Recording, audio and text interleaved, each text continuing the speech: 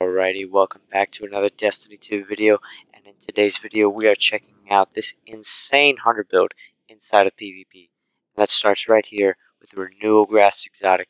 What this thing is doing: Depths of Duskfield.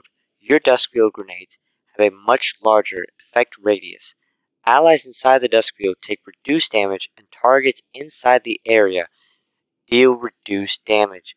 Now, what this is doing, it's doing a couple of things. First of all, it's just giving a flat increase to the size of the dust field. As we'll see later on, this can stack on top of some of the hunter aspects, making it even better. But it's also giving you and your allies reduced damage when you're standing inside of this dust field. It is absolutely insane what this thing can do. On top of that, targets that are inside of the dust field with you, targets that are just inside of it in general are doing reduced damage. Now, if you are standing inside of this dusk field with a target that is standing inside of this dusk field, those things are going to stack, and you're going to be taking reduced damage and having them deal reduced damage to you. Those things stack, and it does for some insane damage reduction capabilities. On top of that, with the Revenant Stasis Hunter subclass, of course, obviously we're using the dusk field grenade, and I personally, maybe Shadow Dive comes into play.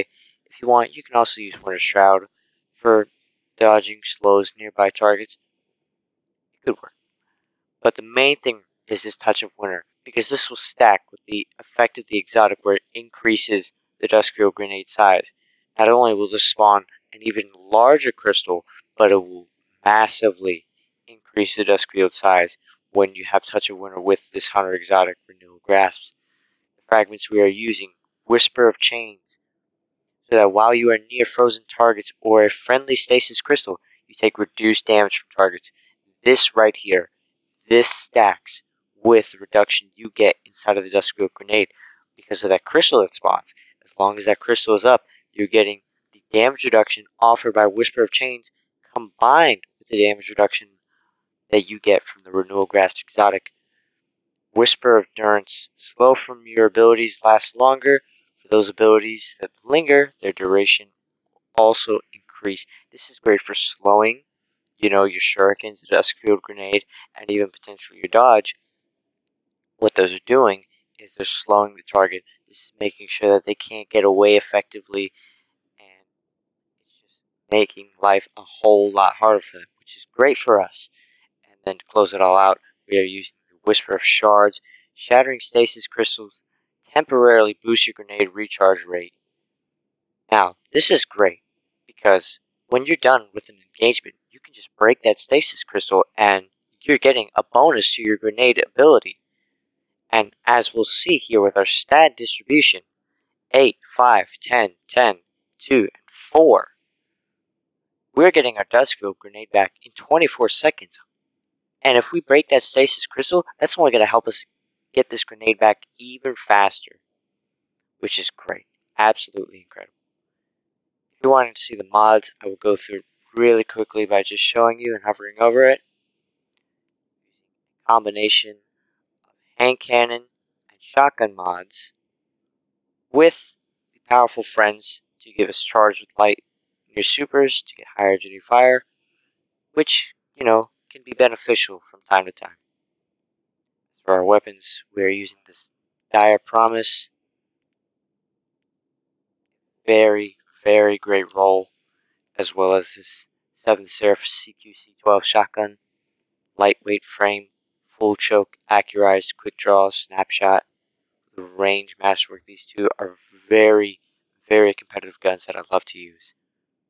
Now, that being said, let's see how this build does in the Crucible. Alrighty, and welcome back. Banner. This is Iron Banner on the Anomaly, using our beloved Duskfield grenade build. Brand new exotic. Let's see how this pans out in the Anomaly. It's a small map, but a good amount of corridors, so that the Duskfield should be able to take pretty good care of us. Especially with our shotgun. Be used pretty well in those corridors. A lot of people going through there. No one is thinking to go through here. gonna put this straight down right off the rip. Don't know exactly where that came from. But as we can see, our crystal is out. Not be a good place to stay. Now or then.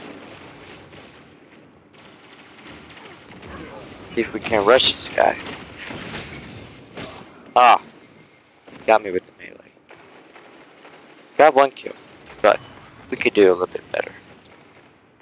Heavy's gonna be spawning up, and already so soon. Seeing red, but of course the heavy is what's calling me. Ah, dang it, teammate. A precious resource. Use it wisely. Took care of him. Be a great help if we could get B right now. Oh, but they're taking A.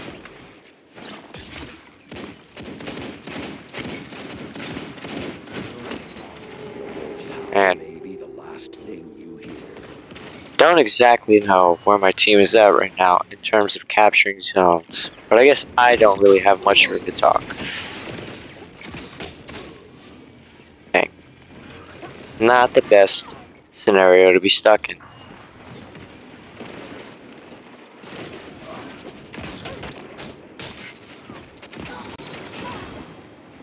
That guy takes 3 melee hits to kill. Gone cold. Maybe should have stuck in the moon lost sector a little bit longer. See if that won't drive him off the zone. He did choose to freeze. And of course, as the non-team player, the top of the leaderboard that Titan is, he will not cap the zone.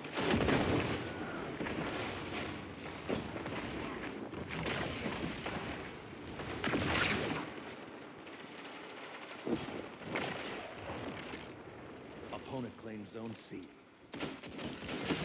Not exactly the best scenario to be stuck in right now.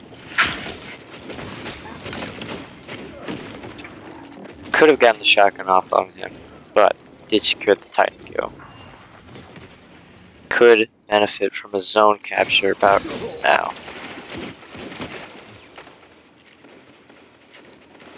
Regen, that slight bit of health missing.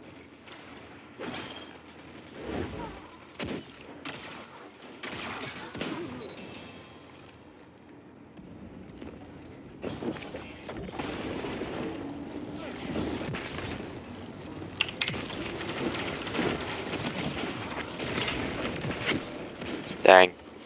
A lot of things going on right here. Just trying to cap a zone, but can't be that evasive. The team pulling up to the scene.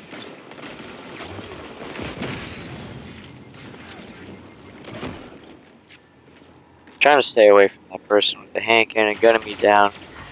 But man, team couldn't get that guy. Zone C captured. Zone advantage is yours.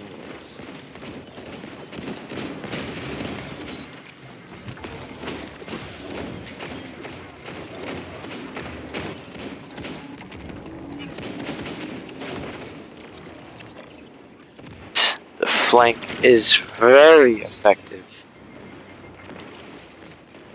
So close to death. Got flinched pretty far off my shot. Ah, he's AFK.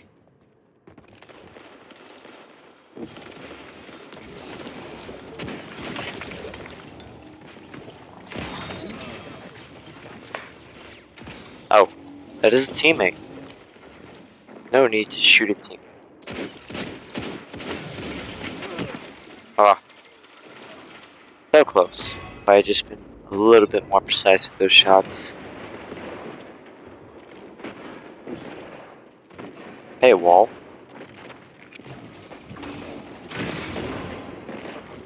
Zone B lost. 5 minutes. Like right there.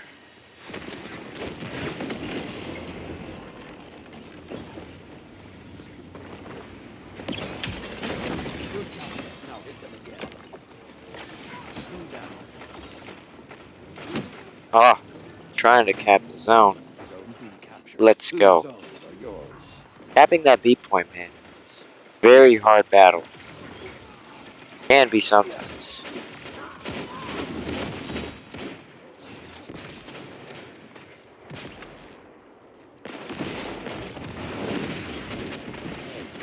I don't exactly want to hand it over to them right now. So I threw that dusk field on there. 2 down. The shotgun melee does its work. 12 Ooh. Got way flinched off that guy.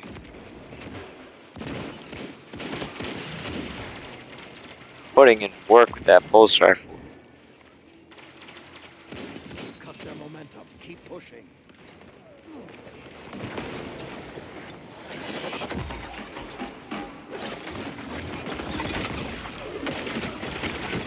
Well, putting in work with that pulse. Kinda scared me right there, not gonna lie. Aim out nowhere. See if we can't get this capture. Nice barricade. Keeping me alive, love to see it. And that is a triple Find cap. your prey and end them. And those are 2 people. Could have been handled better on my part. But we are in a triple cap, turning this game around pretty well. Missed both of those. Oh, okay. Well, wasn't exactly expecting a Nova Bomb to be thrown in my face right there, but it definitely was. Plus red, but it appears to have left. If we can get that B, this game could be pretty well set.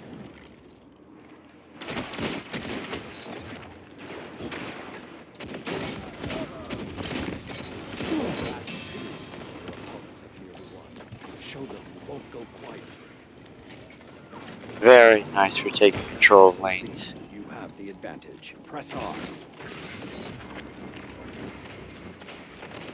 Whereas that could have been a potential death for me. Well, that was. But in that hallway right there, the exotic just keeps you alive in those scenarios where you really need it.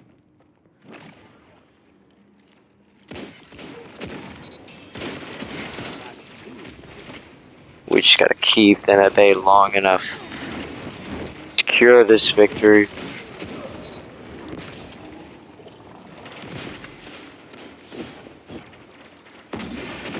Oh, that is a clean double kill with the galley. Keeping that zone control. And in the end, securing us a victory. With a last minute super. Your courage in victory And that is an is what the renewal grasp can do for you inside of the Crucible. Alright, now as we saw with that gameplay, this exotic is very good inside of the Crucible. Now, we can see that the combination of all those different types of damage reduction being at play is really helpful for all types of engagements. Whether you're using it defensively or offensively, it's just a great overall build to be using inside of the Crucible. As always, be sure to like, comment, and subscribe for more Destiny 2 videos.